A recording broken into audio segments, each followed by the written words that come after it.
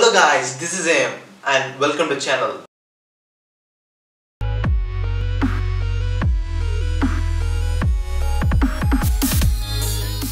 This is a new video series in applicative algorithms. In this video series, we'll be building a text compression tool like winrar, winzip and 7zip. So basically, if you follow along with me, we'll be never seeing a screen like this. Just kidding.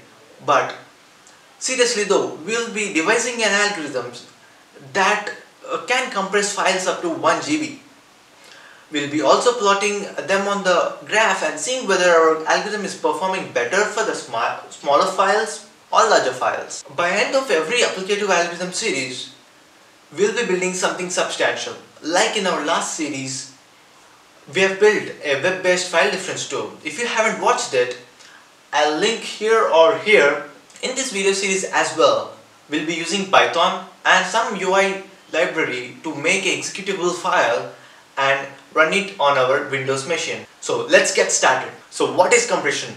Compression is a process of reducing the total file size occupied by the file. Simple as it is. Let's take an example.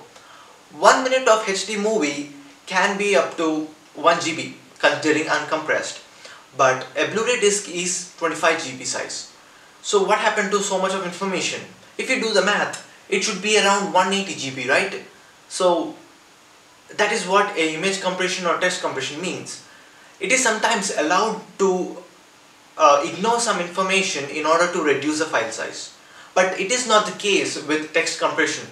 In text compression, every bit is important and nothing should be lost. So, algorithms of this category are called lossless compression algorithms.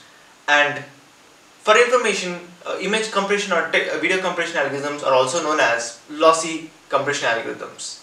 So text compression algorithms have so much scope of being very effective. Why is that so? There are many reasons for it. So let's take an example.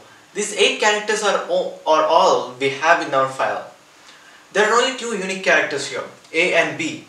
So each character has unique code assigned to it. This is called ASCII code. For example, for A it is given as 65 and B it is given as 66. So if you want to store this file in our disk, the file is always stored in bits, ones and zeros. So we represent this A as this string of ones and zeros and B as this string of ones and zeros. This is nothing equivalent to 65 and 66 respectively. But if you consider total file size occupied by this is nothing but 8 into 8, that is 64 bits. But let's consider this. If you want to compress the total file size occupied by this, what would you do? It comes very natural to us that forget about those 65 and 66. Let's consider we are giving our own code for A. Let's say 0 and 1 for B. So 1 bit for each character, so it is 8 bits. So we have reduced the total file size from 64 to 8 bits. That is how even a text compression works. So if assigning different numbers to the different characters is all a text compression does, why so many algorithms? We hadn't come to the number of algorithms till now, but it is very obvious that if there are many tools available in the market, everyone should be having their own algorithms to make their tool effective and perform better, right? So in that sense, there should be many algorithms. What makes them different? So let's take this example. So this car and this cat, if you assign different numbers to the different characters here, we are reduced to this number of bytes. But just see, the common pattern here is this space CA is occurring 2 times. What if we assign number to the whole pattern itself? So that is the second most reason why a text compression algorithms can be more effective, because it is observed that in English language or in the case of any coding language, there are specific patterns which are followed. Basically, any text compression algorithm follows 3 following stages. So first is going through the file and constructing a dictionary. Second is using the dictionary and reconstructing the whole file. And third is zipping dictionary as well as a newly constructed file together and later using the dictionary for decompressing purpose.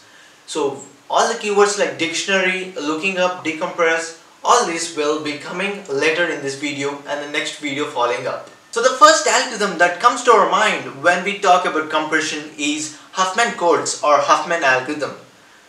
So we'll first see if Huffman algorithm is enough for our tool. So how Huffman algorithm works in the first place? So Huffman algorithm works very similar to the one we have discussed earlier, like numbering different numbers to the different characters.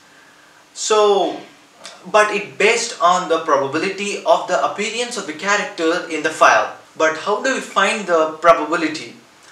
Probability is nothing but the frequency of the occurrence of a particular character in the file. So the dictionary here will be nothing but a occurrence dictionary. So let's look at an example of Huffman algorithm and see how we can store it much more effectively using some data structure. So let's get started with the example. This is our example, this cat and that cat. So there are no spaces in this, but so this is the whole frequency dictionary we are forming. So T is occurring 4 times and H is occurring 2 times. So whatever I see on screen, I have in on my laptop. So whatever I see in this laptop will be on the screen. So let's get started with Huffman coding.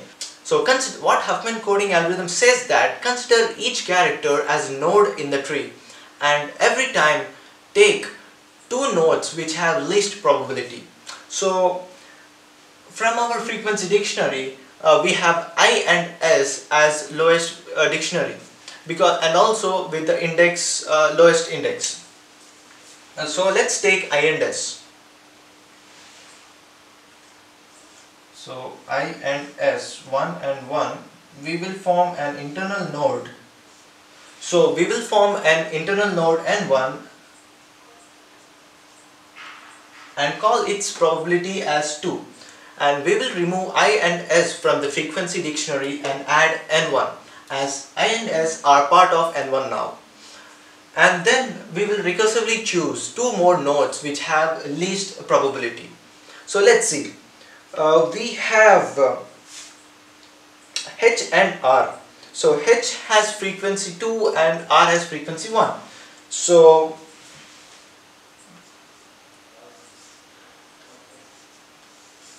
R frequency 1 and H is frequency 2. We will form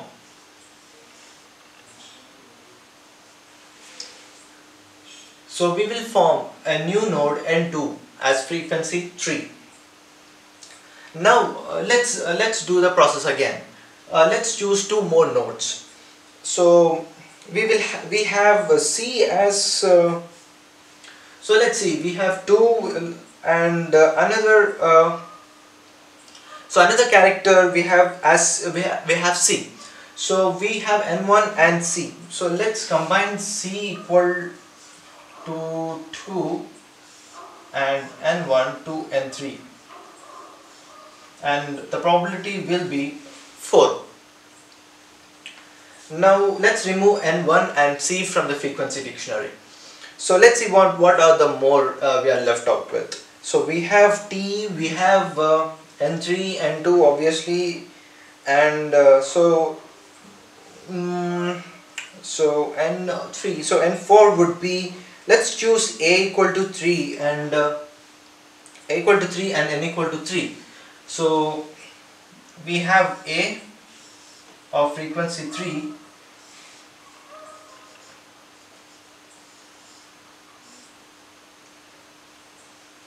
so let's add and the frequency will be 6. So let's remove N2 and A. Then we are left out with N3 and T. So we have T equal to 4. So T is 4 and let's combine it to form an internal node N5. So we will form internal node N5. So the frequency will be 8.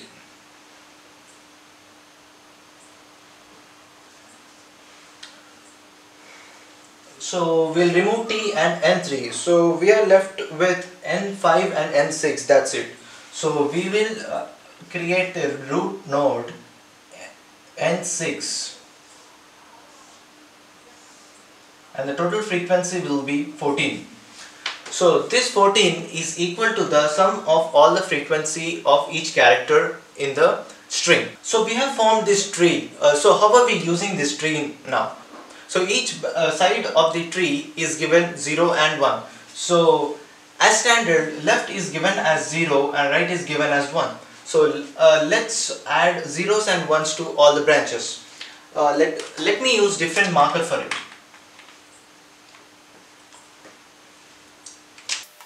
So 0, 1, 0, 0, 0, 1, 1, 0, 1, 0, 1.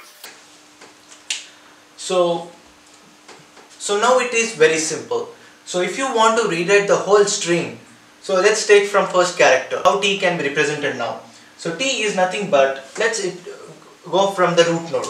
So root node is N6. So from N6 we'll come to left and left again and visit T. So T now is nothing but T equal to 0, 0. So that is 2 bytes. Then the next is H.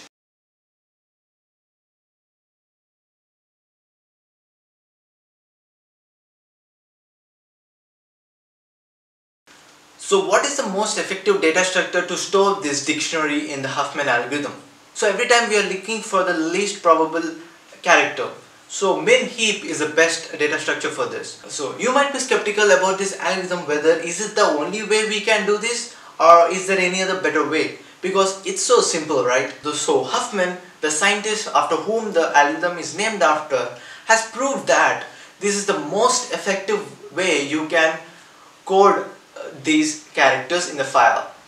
But we can't use this in our application. Why? Because in a text file there might be many patterns so there might be many patterns we can use to reduce the file size even further, like we have discussed earlier. The algorithm we'll be using for our application is LZW algorithm. So each character in LZW is named after each scientist. This algorithm has been backbone for any tool you take, for example winzip, winrar, 7zip, etc. So in fact this algorithm did not have any replacement for about 30 years. So in the next video we'll be looking at LZW algorithm, how it works, and more importantly code it and use it in our application. So I'll see you in the next one.